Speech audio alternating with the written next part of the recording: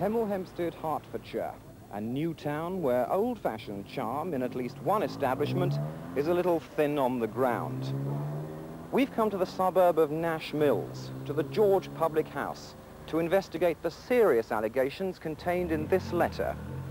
Signed only The Regulars, it reads, "Our landlord is Barry Reynolds, and to see him, it's a wonder he has any customers at all. Try speaking to him, and in 2 or 3 sentences he can make you feel like digging a hole and burying yourself. These are frightened drinkers. Let's see why." And the first reason why is almost immediately apparent. A beast with a meal on his mind and you on the menu. Nothing you think could be worse than that, and, at first sight, nothing is. Seems to be a normal pub, a happy mixture of young and old, enjoying a liquid lunchtime, much as they would anywhere else in the country. But this isn't anywhere else, as a stranger soon discovers if he's foolish enough to order a drink. Good morning, sir. Could I help you, sir? Do you need help? Could I have a lemonade and lime, please? Certainly, sir, yeah. Would you like to make a lime, Russian lime, or...? Whichever lime you have. Well, I'll certainly see what I can find for you, sir. You come here often? No, my first time. Just as well, actually. Do you have any prawn-flavoured crisps?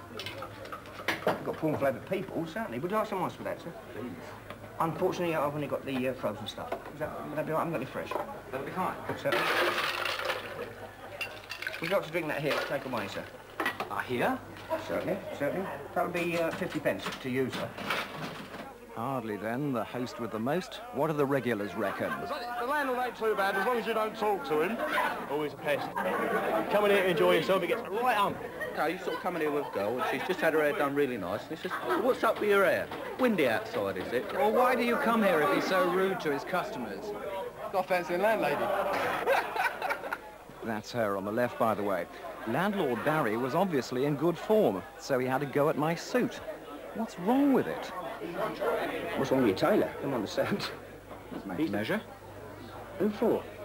But if you think he's rude, some of his customers are even worse. And it's just one thing. I'm down here today having a drink and watch things are going on. And I've been asked to do something just like this. Oh, no. Who asked you to do that? Well, I wouldn't like to say. I mean, it does look rather nice. Anyway, there's the bees, please. Ah, well, if you think your pub landlord is ruder than that, then please let us know.